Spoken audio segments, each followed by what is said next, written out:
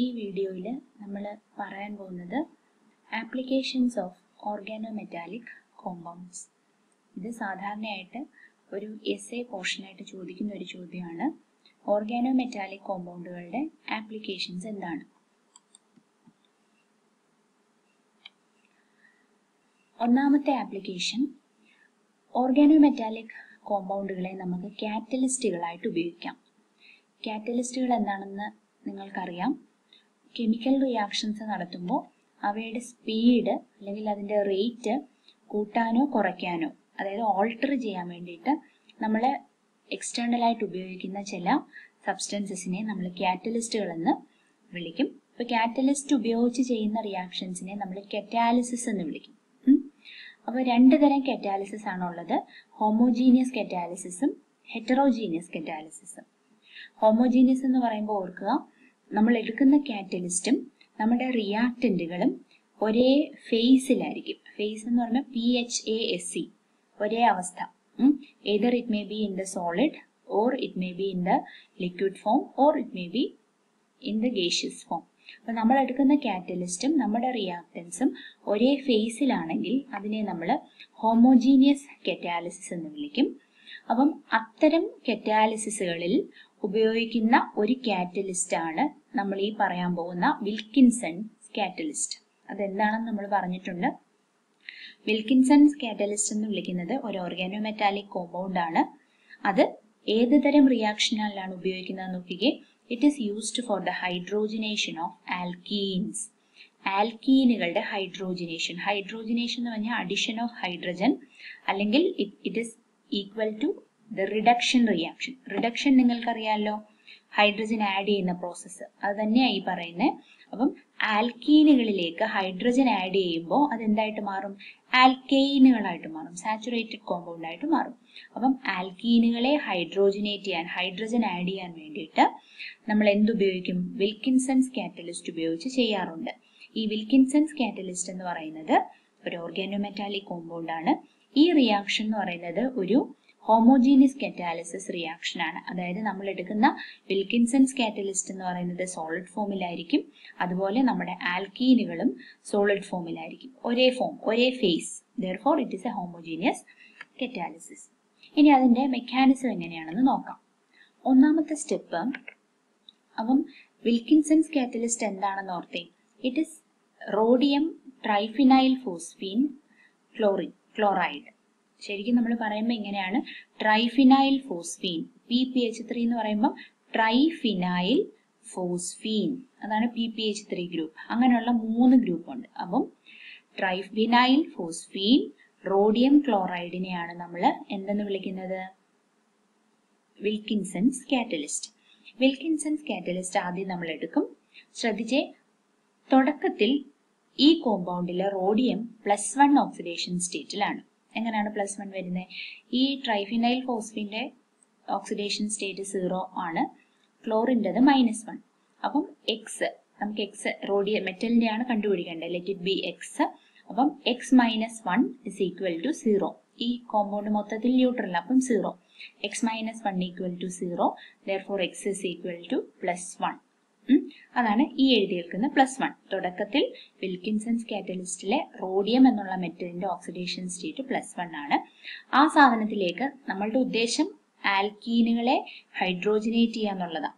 അപ്പൊ നമ്മൾ ഇവിടെ സ്റ്റെപ്പ് വൈസ് എടുക്കുവാണെങ്കിൽ നേരിട്ട് നമ്മൾ ആൽക്കീനെ തുടക്കത്തിലേ എടുക്കുന്നില്ല. ആദ്യം നമ്മൾ കാറ്റലിസ്റ്റിനെയാണ് എടുക്കുന്നത്. കാറ്റലിസ്റ്റ് ആയ വിൽക്കിൻസൺസ് കാറ്റലിസ്റ്റ് എടുത്തിട്ട് അതിലേക്ക് റിയാക്റ്റന്റിലെ ഒരാളായ ഹൈഡ്രജനെ ആഡ് ചെയ്യും. അപ്പം വരുന്ന മാറ്റം നോക്കിക്കേ. അപ്പം റോഡിയത്തിന് ഇപ്പം നിലവിൽ അത് 4 കോർഡിനേറ്റ് ആണ്. 2 ഹൈഡ്രജനെ ആഡ് ചെയ്യുമ്പോൾ അത് 6 കോർഡിനേറ്റ് ആയിട്ട് മാറും. പക്ഷെ അത് അതിന് പറ്റത്തില്ല, അത്രയും ഉൾക്കൊള്ളാനുള്ള ശേഷി റോഡിയത്തിനില്ല. അപ്പം നടക്കുന്നത് കുറച്ചു നേരത്തേന് മാത്രം ഇതിലെ ഒരു ട്രൈഫിനൈൽ ഫോസ്ഫീൻ ഒന്ന് മാറി നിൽക്കും. അതാണ് ഈ -PPH3 എന്ന് കാണിച്ചിരുന്നത്. അപ്പം ഒരാൾ മാറുമ്പോൾ ഈ 2 പേരെ അങ്ങോട്ടേക്ക് ആഡ് ചെയ്യും.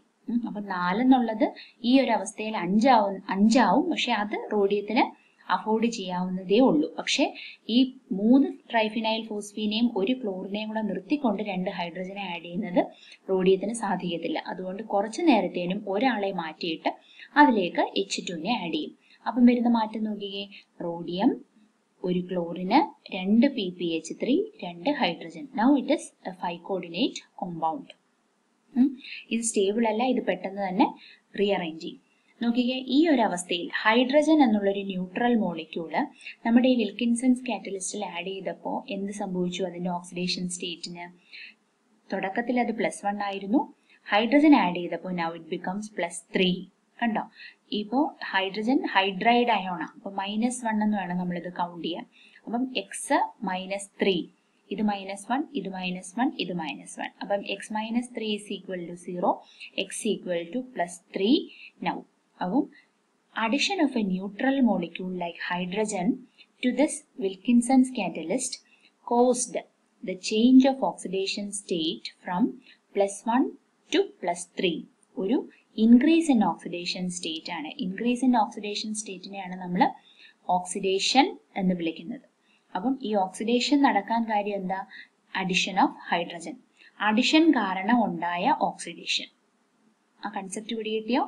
വിൽക്കിൻസൺസ് കാറ്റലിസ്റ്റിലേക്ക് ഹൈഡ്രജൻ എന്നുള്ളൊരു ന്യൂട്രൽ, ഹൈഡ്രജൻ അല്ല വേറെ ഏതെങ്കിലും ഒരു ന്യൂട്രൽ സബ്സ്റ്റൻസിനെ നമ്മൾ ആഡ് ചെയ്യുമ്പോൾ നമുക്ക് ഓക്സിഡേഷൻ കിട്ടുകയാണ്. ഓക്സിഡേഷൻ, അതിനകത്തുള്ള സെൻട്രൽ മെറ്റലിന് ഓക്സിഡേഷൻ നടക്കുകയാണെങ്കിൽ, അതായത് addition followed by oxidation, that is called oxidative addition.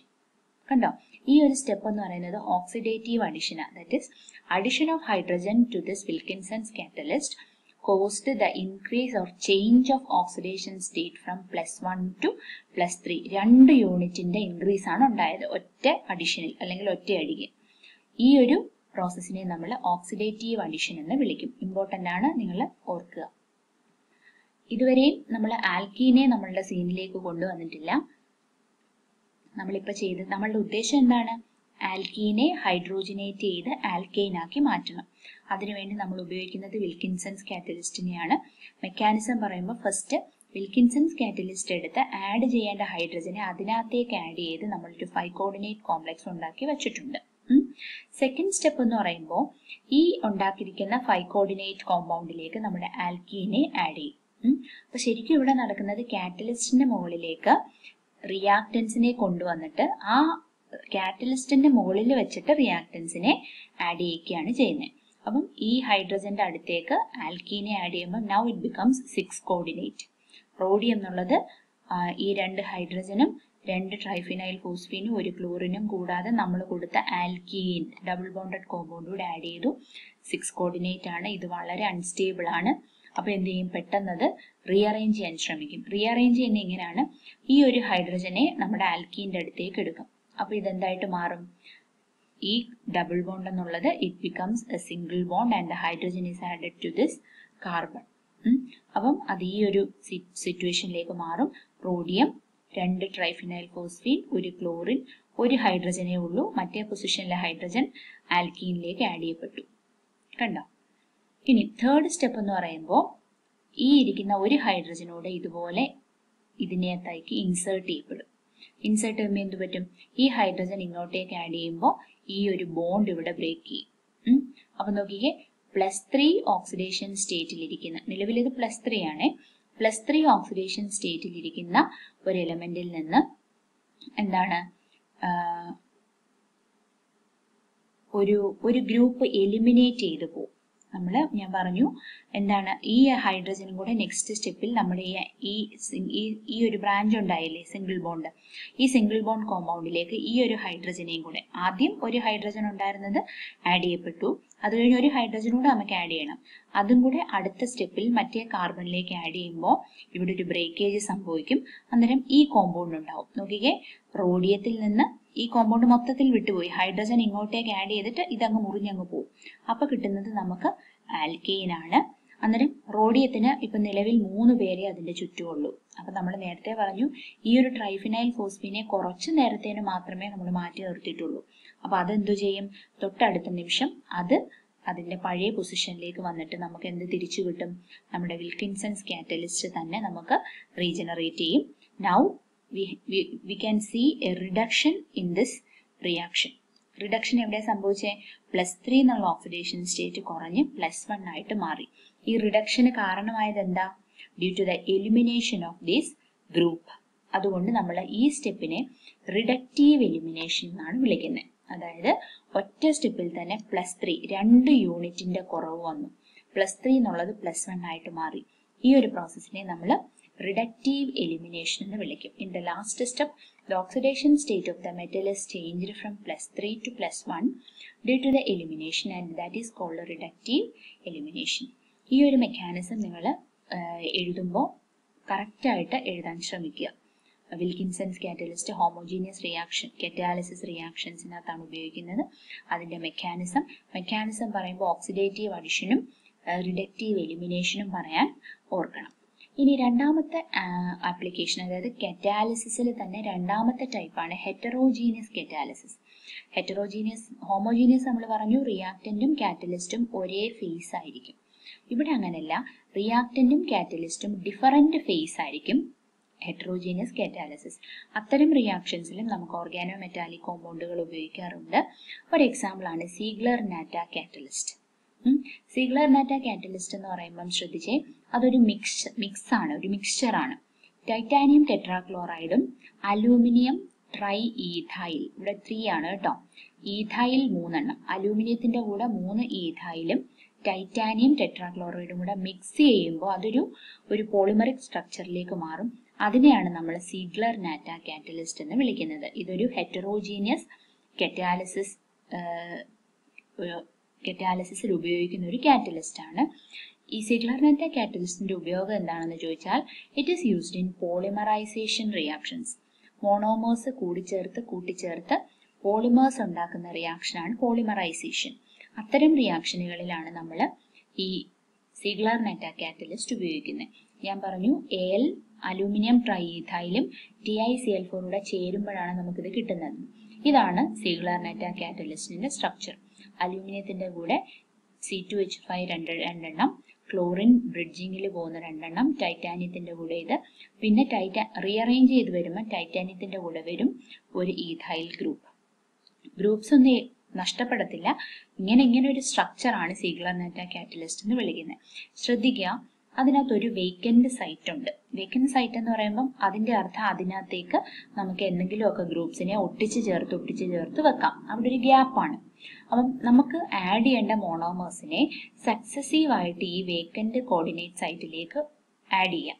അപ്പം നമ്മളിപ്പം എത്തിലീനെയാണ് ആഡ് ചെയ്യുന്നതെന്ന് വെച്ചു. അപ്പൊ തുടക്കത്തിൽ ഒരു എത്തിലീനെ ആഡ് ചെയ്യാം. അപ്പം നോക്കിയേ, ഈ ഒരു ഗ്രൂപ്പിൽ ഒരു എത്തിലീൻ ഉണ്ട്, അതും അങ്ങോട്ടേക്ക് കയറും. അപ്പം 2 എത്തിലീൻ ഗ്രൂപ്പ് അവിടേക്ക് ആഡ് ചെയ്യപ്പെടും. പിന്നെ നമുക്ക് നീളമുള്ള ചെയിനാണ് വേണ്ടതെങ്കിൽ ഒന്നിലധികം എത്തിലീനെ ആഡ് ചെയ്യാം. അപ്പം നമുക്ക് പോളിത്തീൻ വരും. എപ്പോഴാണോ നമുക്ക് ആ ഒരു ലെങ്ത് മതി എന്ന് തോന്നുന്നത്, അപ്പൊ നമുക്ക് എന്ത് ചെയ്യാം, ഈ ഒരു ബോണ്ട് ബ്രേക്ക് ചെയ്ത് നമ്മുടെ പോളിമറിനെ അതിൽ നിന്ന് ഡിറ്റാച്ച് ചെയ്യാം. അപ്പൊ ഇതാണ് പോളിമറൈസേഷൻ റിയാക്ഷൻ എന്ന് വിളിക്കുന്നത്. അവിടെ നമ്മൾ ഉപയോഗിക്കുന്ന കാറ്റലിസ്റ്റ് എന്ന് പറയുന്നത് ഏതാ, സീഗ്ലർ-നാറ്റ കാറ്റലിസ്റ്റ്. അതായത് it is A mixture of titanium tetrachloride and aluminium ട്രൈഈഥൈൽ. അപ്പം ഇതും ഒരു ഓർഗാനോമെറ്റാലിക് കോമ്പൗണ്ട് ആണ്. അപ്പൊ നമ്മൾ ഈ വീഡിയോയിൽ ഡിസ്കസ് ചെയ്തത് applications of organometallic കോമ്പൗണ്ടിലെ most important one, അതായത് they can be used as catalyst. ഒന്നാമത്തത് ഹോമോജീനിയസ് കാറ്റാലിസിസിൽ ഉപയോഗിക്കാം, രണ്ടാമത്തെ ഹെറ്ററോജീനിയസ് കാറ്റാലിസിസിൽ ഉപയോഗിക്കാം. ഹോമോജീനിയസ് കാറ്റാലിസിസിൽ നമ്മൾ ഉപയോഗിക്കുന്നത് വിൽക്കിൻസൺസ് catalyst four hydrogenation of alkene. Heterogeneous കാറ്റാലിസിസിൽ നമ്മൾ ഉപയോഗിക്കുന്ന അല്ലെങ്കിൽ പറയുന്ന example സീഗ്ലർ-നാറ്റ catalyst which is used in polymerization reactions.